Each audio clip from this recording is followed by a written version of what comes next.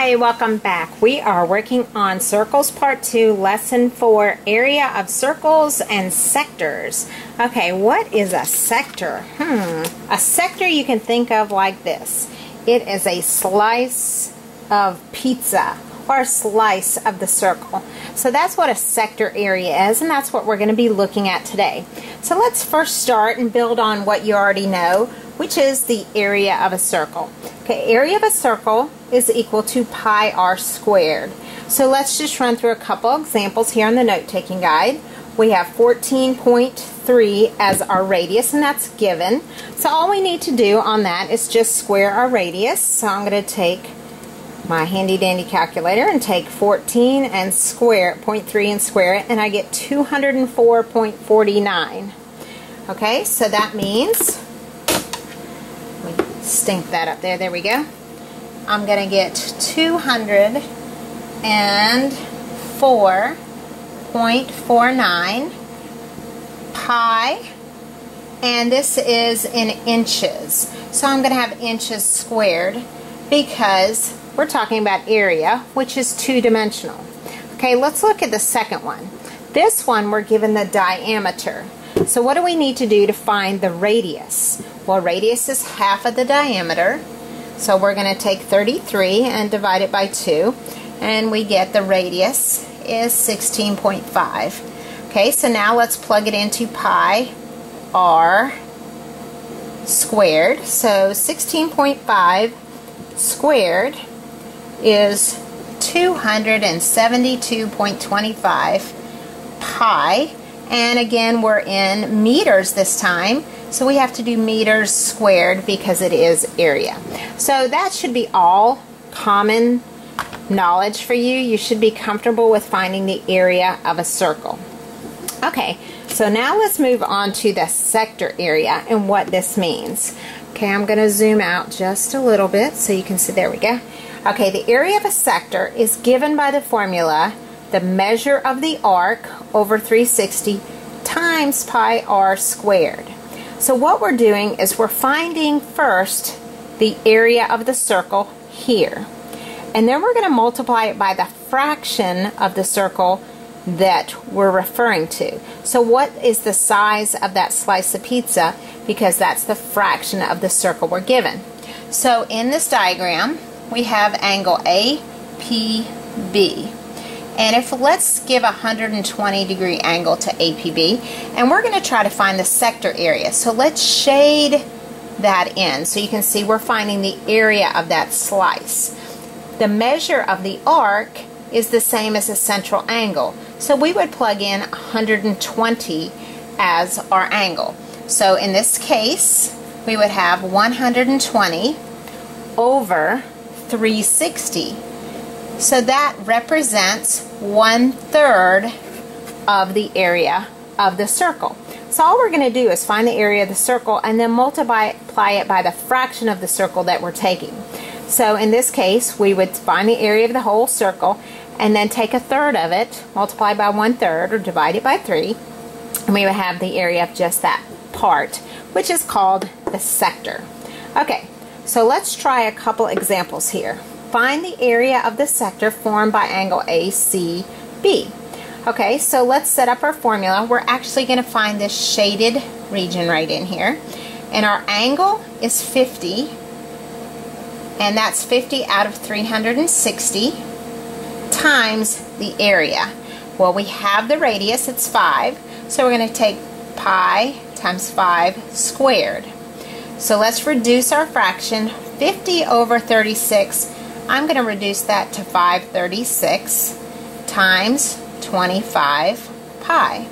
So I'm going to multiply 5 times 25, and that gives me 125 over 36 pi, and our units are inches squared. So that's how we would work that first one. Very straightforward. We're just plugging into our formula. Okay, let's look at the second one here. Find the area of the sector formed by PQR. Okay, so another very straightforward problem. Okay, we have 160 degrees. Now notice that's almost half of the circle. So if we can figure out the area of the circle, well, the radius is 10, So the area would be what? 10 squared times pi, or 100 pi. Well, this is almost half, isn't it? So half of that would be 50 pi, but so it's going to be a little bit less than 50. So I want you to get some number sense there.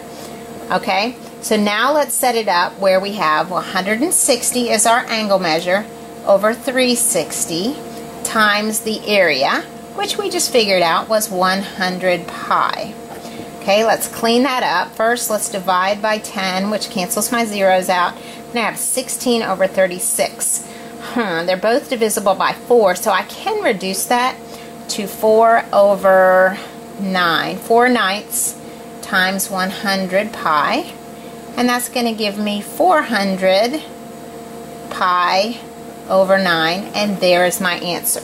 Okay, so that's how you work a forward problem, and I'm not even using my calculator at this point, but you can use your calculator to reduce your fractions if you need to.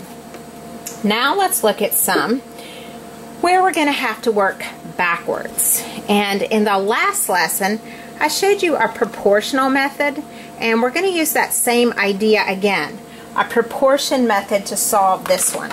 Okay, so we have, it says find the area of the circle, and we're given the area of the sector. Okay, so what I'm going to do, I'm going to slide this up a little bit and then try to use the whiteboard. There we go. Okay, so I may need to zoom out slightly so I got a little more room on the whiteboard. Okay, so what I'm going to do is I'm going to take my sector area, which is the slice of pizza, over my total area, and I'm going to set that equal to the measure of the arc, and I think this has a z right there, so let's add a z. The measure of arc xz over the area, or 360, because that's the degree measure of the whole circle. So this is the area of the whole circle. Okay, so now let's plug in some things that we do know. We know the sector area, or the area of that slice right here, is 95. We don't know the area of the circle. That's actually what they're asking us to find. So let's call that x is equal to the measure of the arc. Well, what's the measure of this arc from x to z? It's 150 over 360. Okay, once we get proportions, it's really easy. We just do cross products. I like to reduce before I do a cross product just to make my numbers smaller, but you don't have to. I'm going to go ahead and divide by 10, which cancels that out, and then divide by 3. Yeah, 3 goes into both. So that's 5/12. Okay, so this reduced to 5/12. Now my cross product is a little bit easier. So 5 times x is 5x. And I'm going to grab my calculator. 12 times 95. And I get 1,040. Or 1,140. And then I'm just going to simply divide by 5. And so I get 228. So x is 228. Okay, so that means the area of that circle, whoops, is 228 for the whole circle using this proportion method. Okay? So that's how the easiest way to do that. You can use the formula and work it backwards, but this way is a little more straightforward. Okay, so let's look at number 6. Okay, number 6 says find the radius of the circle P. And again, we're given a central angle of 98, and we've got a sector area. So the slice right here is 40.62. So again, we're going to do like a backwards problem. So I'm going to use proportions again. So let's set it up like this. The sector area over the total area is equal to the angle measure over 360. Now notice this time I kind of abbreviated everything. It just makes it a little easier if you want to jot it down. Sector area over total area is the angle measure of the sector over 360, which is the total. Okay, so we have 40.62 as my sector area.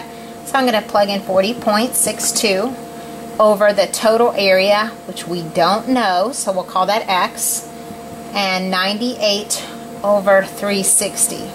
Okay, this particular problem, we don't have anything really simple to reduce with. So I'm just going to go ahead and do a cross product. Okay, I got a calculator. We'll just do 40.62 times 360. Whoops, I have some extra stuff in there, don't I? 40.62 times 360. And that gives me 14,623.2 is equal to 98x. Okay, and then divide both sides by 98. So I'm just dividing by 98, and I get 149. So x is equal to 149.22. I'm going to round it to the closest tenth. Now that represents the area of the circle. So if my area is equal to 149.22, I can now work that backwards to find the radius, can I?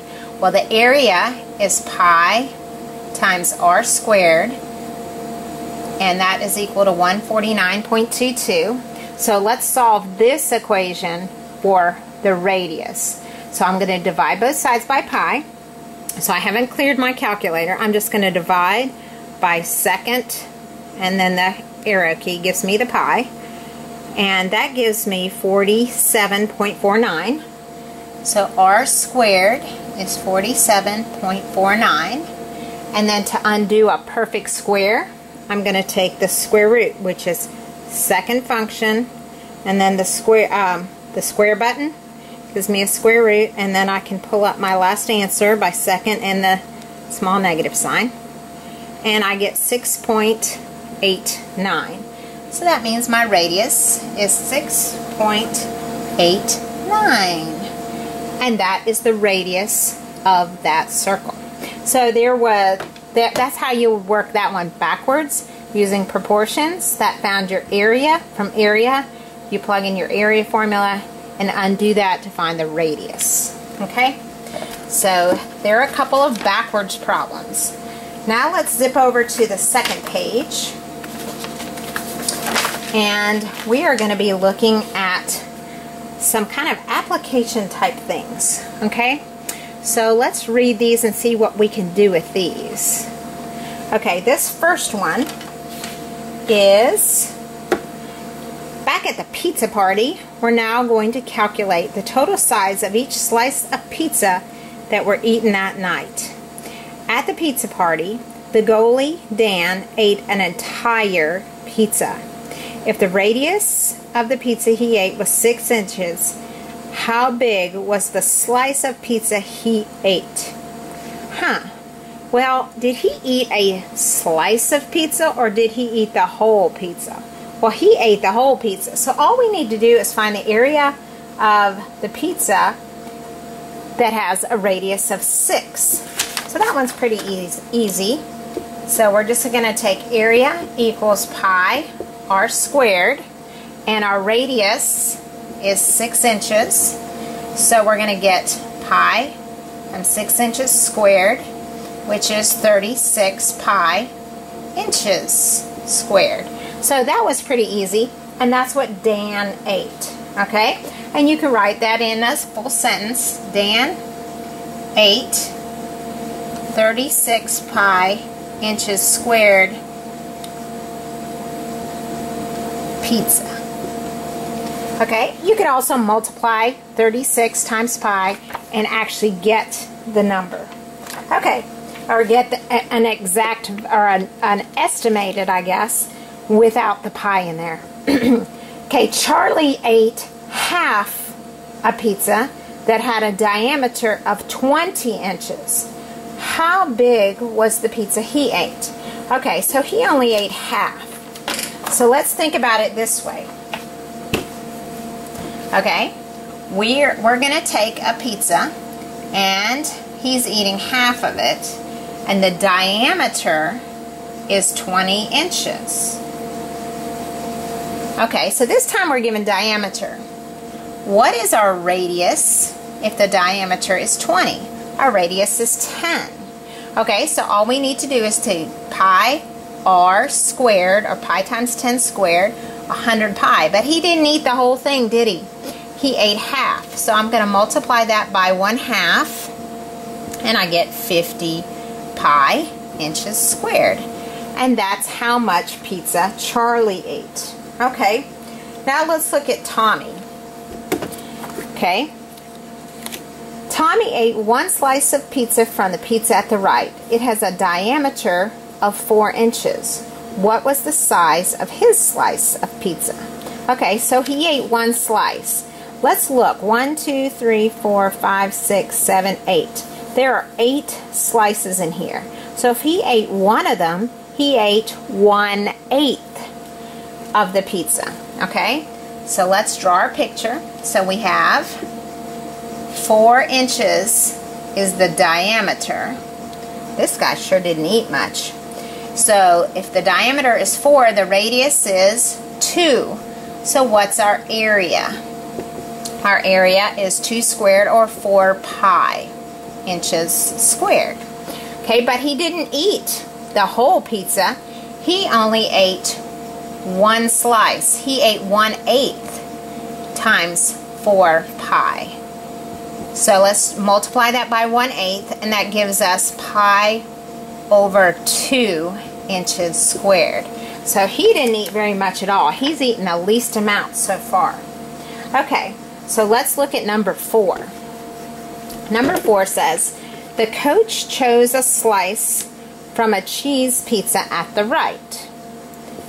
It has a radius of 12 inches. The central angle of his slice was 45 degrees. What is the area of his slice? Okay, so we have another pizza.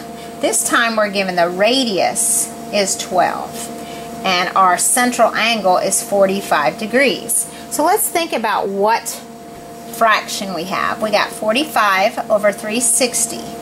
That's 1/8. So this pizza would be sliced into 8 equal slices. So 1/8 times pi r squared, or pi times 12 squared. So 144 pi over 8. And that's going to reduce. Let's see, that reduces by 4. So that gives us 2 down here. What's 144 divided by 4? 144 divided by 4 is 36. Oh, it reduces down again, doesn't it? It's 18 pi inches squared. Okay, so that simplifies all the way down.